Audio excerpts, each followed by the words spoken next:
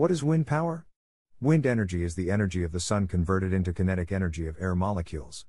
Simply, wind energy is a kind of solar energy, the energy that will be available to us for as long as the sun and our planet will exist.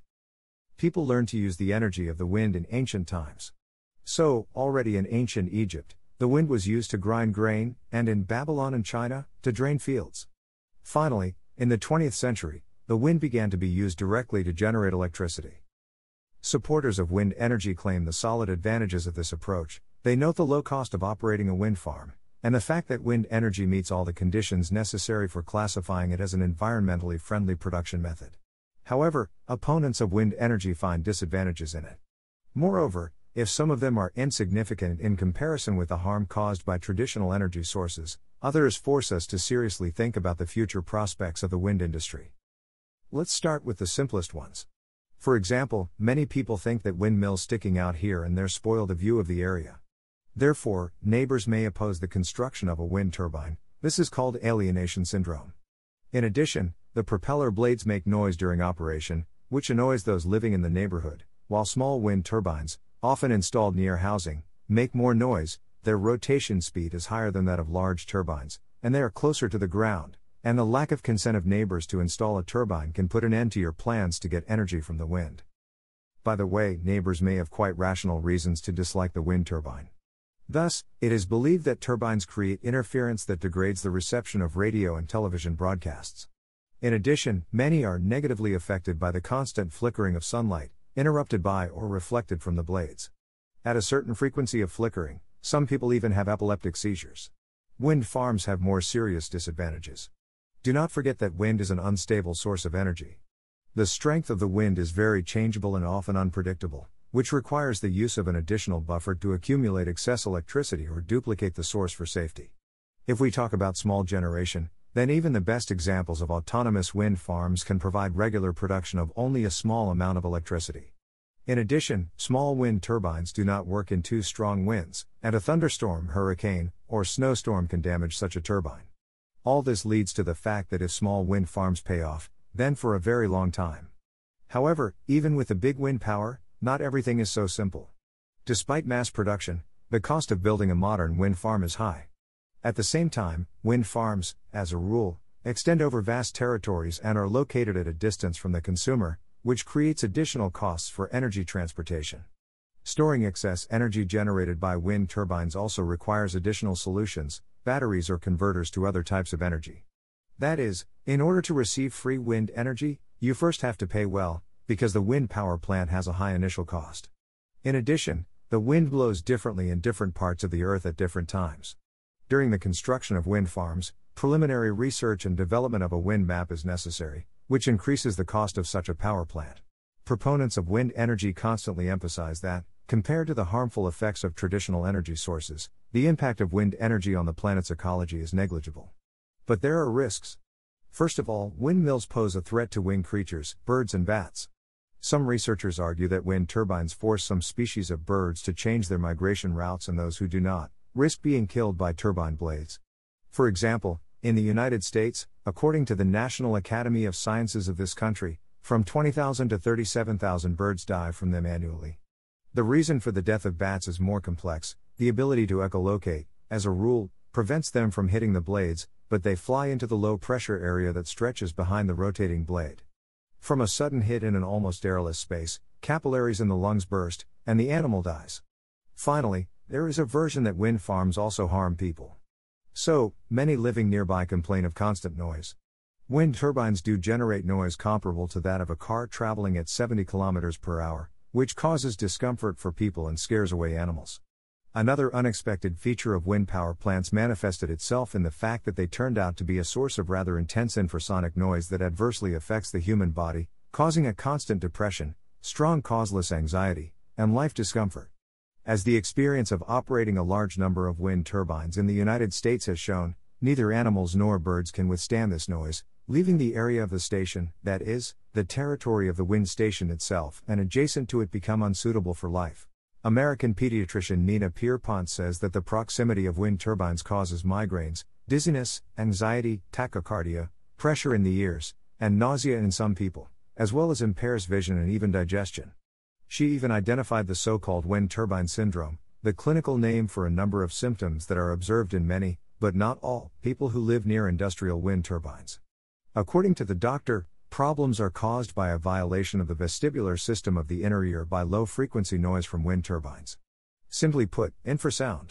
Low-frequency turbine noise stimulates the production of false signals in the inner ear system, which can lead to dizziness and nausea, as well as memory problems, anxiety, and panic.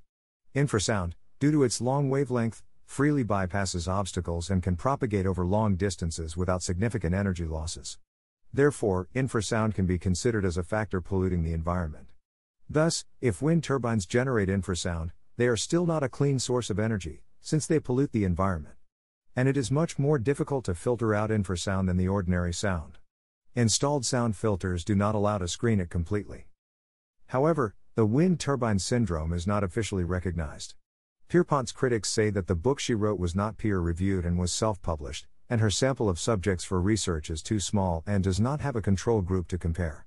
Many experts claim that the term wind turbine syndrome is being spread by anti-wind park activist groups. And some studies explain wind turbine syndrome by the power of suggestion. To be fair, it should be noted that the same arguments are given in response to criticism of more traditional forms of energy, for example, nuclear, which are opposed to wind energy. However, despite the criticism of the syndrome, people very often complain of headaches, insomnia, ringing in the ears, which are associated with wind turbines. It is not for nothing that animals disappear near the wind farms. More research is needed to identify real threats. There are even more serious concerns. According to some studies, deploying wind energy to at least 33% of the current global electricity generation would result in worse climate impacts than doubling the atmospheric carbon dioxide.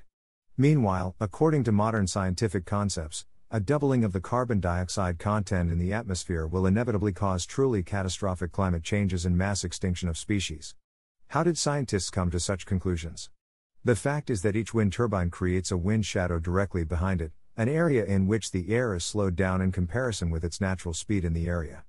That is why wind turbines at wind farms are placed with significant gaps, otherwise, too close neighbors will reduce the efficiency of each other. If we covered the entire Earth with wind turbines, the researchers believe, such a power system could generate huge amounts of energy, but at this point, as climate modeling suggests, its effect on global winds and, therefore, the climate would be very harsh. Let us recall that it is the wind that is responsible in the world atmosphere for the transfer of heat from hot, tropical parts of the globe to colder, high latitudes. A decrease in their speed, which is inevitable during the rotation of wind turbines, leads to a drop in the intensity of such heat transfer. In short, theoretically, the too rapid development of wind energy can lead to an increase in average temperatures in summer and a drop in winter. This means an ecological catastrophe on a planetary scale. It is difficult to say whether this is true, however, in my opinion, even the slightest suspicion of such a negative impact on the Earth's ecology requires additional research. Perhaps we are not seeing the dawn of wind energy, but its apogee, after which the wind energy will wither and be forgotten. In its latest report, the Global Wind Energy Council enthusiastically wrote that the share of wind energy in the global energy market is growing at a frantic pace following the publication of data that more than 54 gigawatts of clean renewable wind energy were supplied to the global market last year. With statements like this and the inevitable photographs of wind turbines in every BBC report and in airport advertisements, you might have the impression that wind power is a major contributor to global energy generation today. You will be wrong. So far, its contribution after decades, no, not even centuries, of development has been negligible. Can you guess the closest whole number to what percentage of global energy consumption was wind power? Write your answer down in the comments.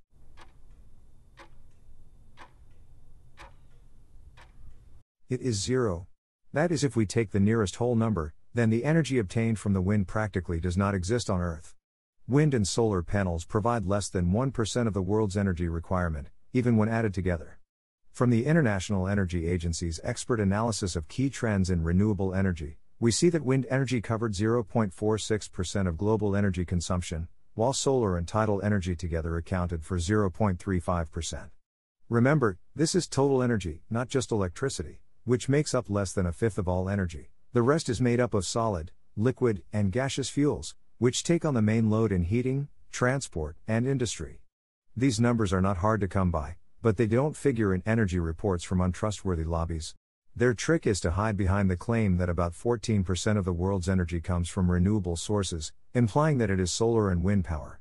In reality, most of it, 3/4, is energy from biomass, mainly wood, and a very large share of this is traditional biomass, brushwood, firewood, dung, which are burned by the poor for cooking.